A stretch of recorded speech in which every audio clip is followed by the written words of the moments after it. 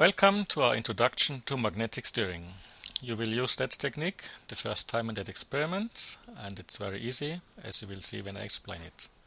So we have a retort stand with a magnetic steerer where I position now a boss. As you can see, the boss's opening points upwards. We'll put in a clamp, that's the second part I'll put in. We fix it. So here we have our cork ring. We will put on a round bottom flask, and we have to put in a magnetic steerer bar. Don't throw it in, but rather glide it in from the sides, because that helps to prevent shattering the glass. So we take our round bottom flask and fix it in our clamp.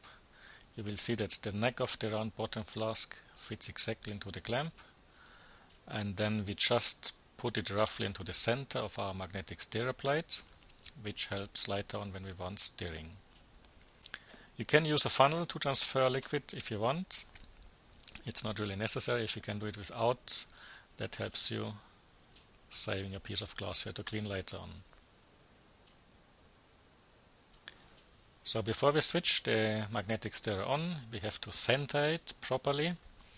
Switch it on at the right side, which is for the steering, and then stopper it before we adjust the speed of the steering.